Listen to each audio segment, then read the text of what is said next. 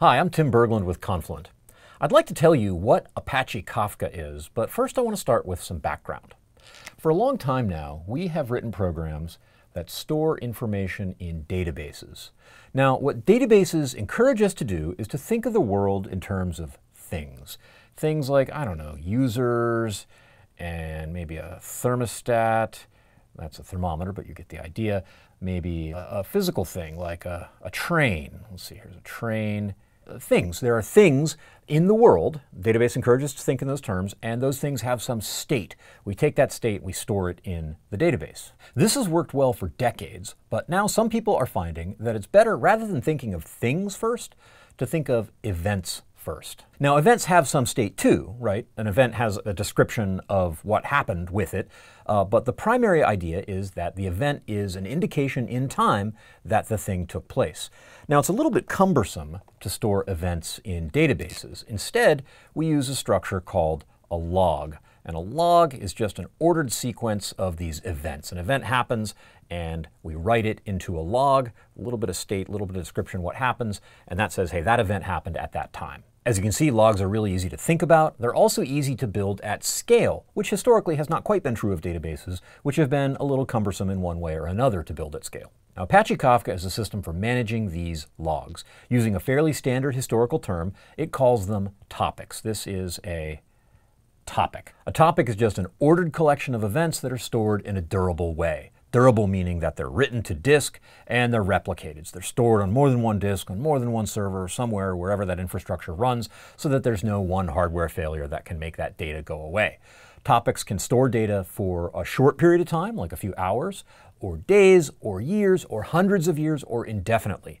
Topics can also be relatively small, or they can be enormous. There's nothing about the economics of Kafka that says that topics have to be large in order for it to make sense, and there's nothing about the architecture of Kafka that says that they have to stay small. So they can be small, they can be big, they can remember data forever, they can remember data just for a little while, but they're a persistent record of events. Each one of those events represents a thing happening in the business. Like, remember our user, maybe a user updates her shipping address, or a train unloads cargo, or a thermostat reports that the temperature has gone from comfy to is it getting hot in here. Each one of those things can be an event stored in a topic, and Kafka encourages you to think of events first and things second. Now, back when databases ruled the world, it was kind of the trend to build one large program. We'll just build this gigantic program here that uses one big database all by itself.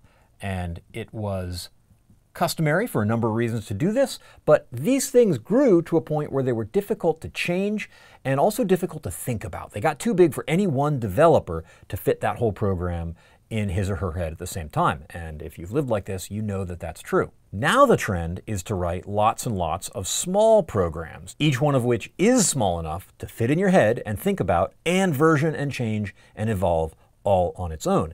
And these things can talk to each other through Kafka topics. So each one of these services can consume a message from a Kafka topic, do whatever its computation is that goes on in there, and then produce that message off to another Kafka topic that lives over here. So that output is now durably and maybe even permanently recorded for other services and other concerns in the system to process. So with all this data living in these persistent real-time streams, and I've drawn two of them now, but imagine there are dozens or hundreds more in a large system, now it's possible to build new services that perform real-time analysis of that data.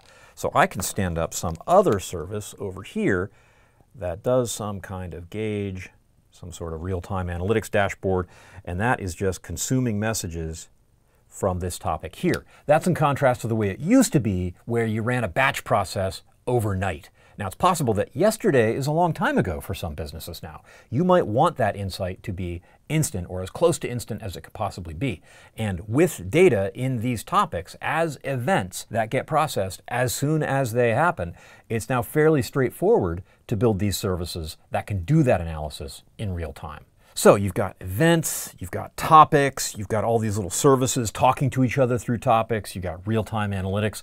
I think if you have those four things in your head, you've got a decent idea of kind of the minimum viable understanding not only of what Kafka is, which is this distributed log thing, but also of the kinds of software architectures that Kafka tends to give rise to. When people start building systems on it, this is what happens. Once a company starts using Kafka, it tends to have this viral effect, right? We've got these persistent distributed logs that are records of the things that have happened. We've got things talking through them, but there are other systems. I mean, what's this? There's this database. There's probably going to be, another database out there that was built before Kafka came along, and you want to integrate these systems. There could be other systems entirely. Maybe there's a search cluster. Maybe you use some SaaS product to help your salespeople organize their efforts. There's all these systems in the business, and their data isn't in Kafka.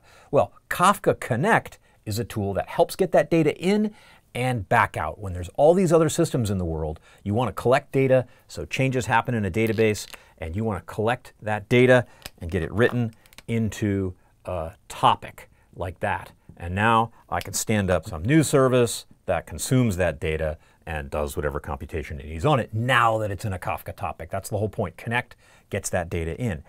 Then that service produces some result, which goes to a new topic over here. And connect is the piece that moves it to whatever that external legacy system is here. So Kafka Connect is this process that does this inputting and this outputting, and it's also an ecosystem of connectors. There are dozens, even hundreds of connectors out there in the world. Some of them are open source, some of them are commercial, some of them are in between, but they're these little pluggable modules that you can deploy to get this integration done in a declarative way. You deploy them, you configure them, you don't write code to do this reading from the database, this writing to whatever that external system is. Those modules already exist, the code's already written, you just deploy them, and Connect does that integration to those external systems. And let's think about the work that these these services, these little boxes I'm drawing, they have some life of their own, they're programs, right?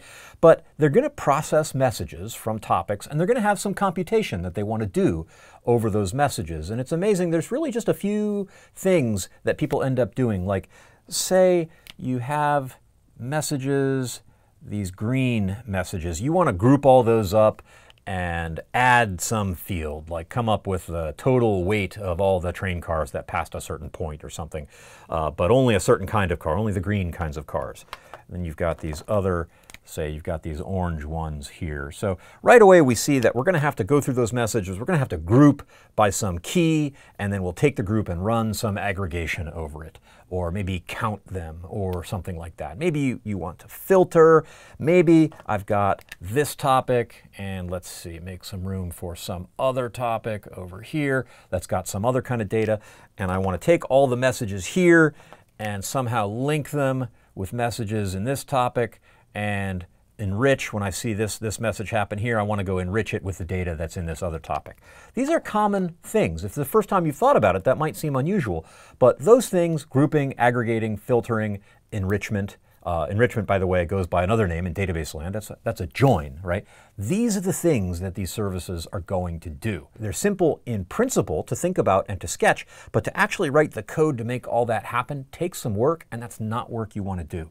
So Kafka, again, in the box, just like it has Connect for doing data integration, it has an API called Kafka Streams. That's a Java API that handles all of the framework and infrastructure and kind of undifferentiated stuff you'd have to build to get that work done. So you can use that as a Java API in your services and get all that done in a scalable and fault-tolerant way, just like we expect for modern applications to be able to do.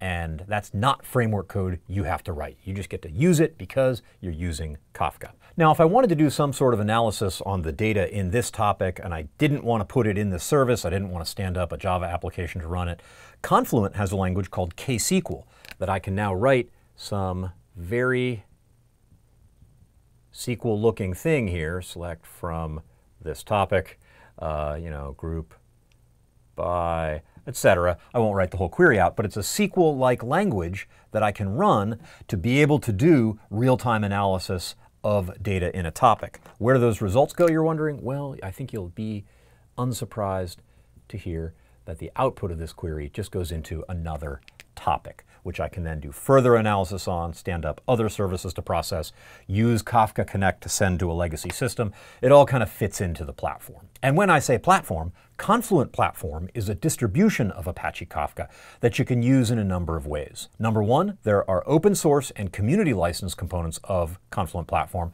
that are free to use. There's a lot of these connectors, there's KSQL, components like that. You can just download and use for free. There are other components of Confluent Platform that come with an enterprise subscription. Things like multi-data center support, enterprise-grade subscription, and things like that. Even those, of course, if you just want to go download it and use it, are free to use on a single node. So nothing is stopping you from experimenting even with those subscription features. And if the idea of downloading and installing and running on your own infrastructure seems old-fashioned to you, you can also use Confluent Cloud. Confluent Cloud is a fully managed serverless Kafka in the cloud. It lets you get all of this kind of thing done without thinking about infrastructure at all.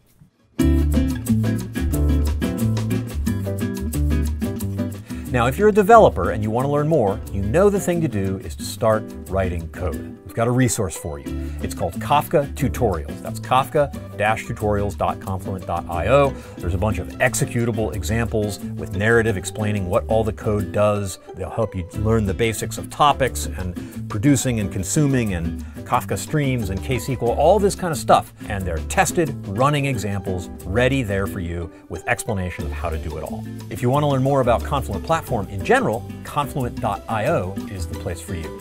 Check those things out. Let us know if you have any questions, and I hope we hear from you soon.